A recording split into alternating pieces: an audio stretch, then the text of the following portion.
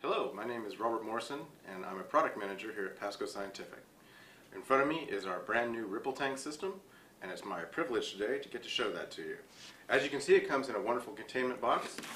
When you open that box, you will see a nice layout of foam and parts so that you can easily get the system out and get it up and running.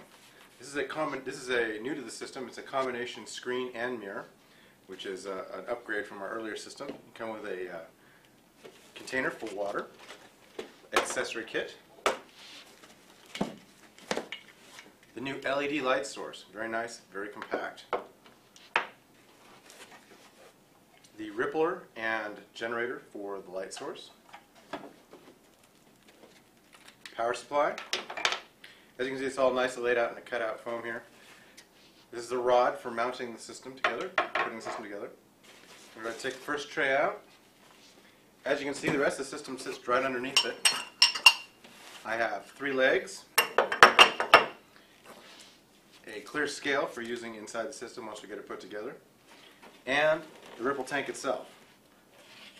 As you can see from if you're familiar with our older systems, this is a nice one-piece apparatus as opposed to the 2 pieces that you used to have to deal with. So I'm going to go ahead and move our box out of the way, which has our manual in it still. The tank itself is very easy to work with, much lighter than the older system. I'm going to go ahead and put the legs into place. We're using 3 legs this time. We found that with 4 legs it's actually a little bit harder to balance and to level the system. But with 3 legs it's very easy. So they go right into place here at the bottom. While we have it upside down, as you can see, I have a spigot here that's been set up to drain the tank.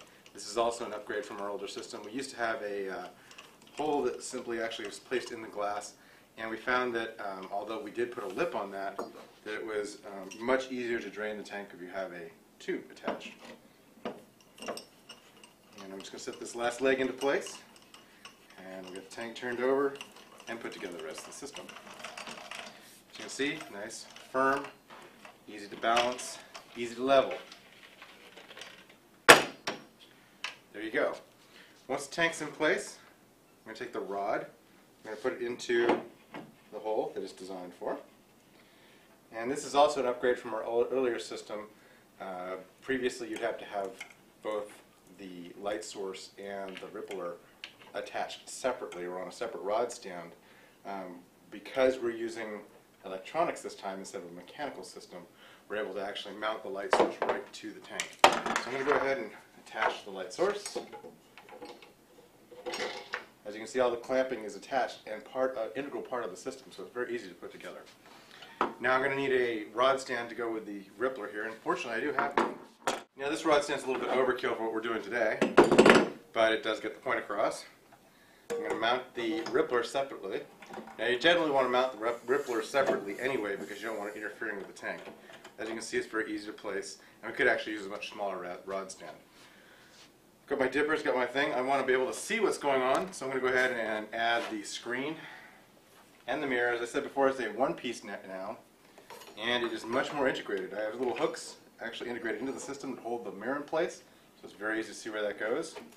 And once again, we're going to use Velcro on the front here to put the screen in place. But now I've got a piece of plastic down here that actually runs the full length, so everything's nicely integrated. And here we see a wave pattern generated by the ripple tank.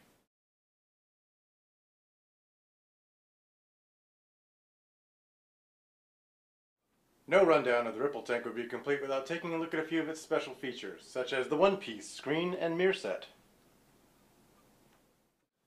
The optics kit includes several components, including dippers.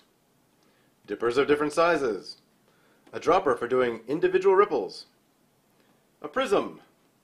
A concave lens, a convex lens, reflectors of different sizes that can also be arranged for doing slit experiments, a curve reflector, a plane wave generator, or you can connect the individual dippers and compare multiple point sources to the plane wave. And to mitigate unwanted surface tension, a little additional glycerin. The one-piece tank with spigot for draining, the LCD light source, and last but not least, the all-new ripple generator that includes controls for the light source. This unique device lets you control the frequency, the amplitude, your light source, and fine adjust the position of your dippers. Thank you for your time. If you'd like to know more information about the Ripple Tank or other PASCO physics products, please go to our website at www.pasco.com or email us at physics@pasco.com. Thank you.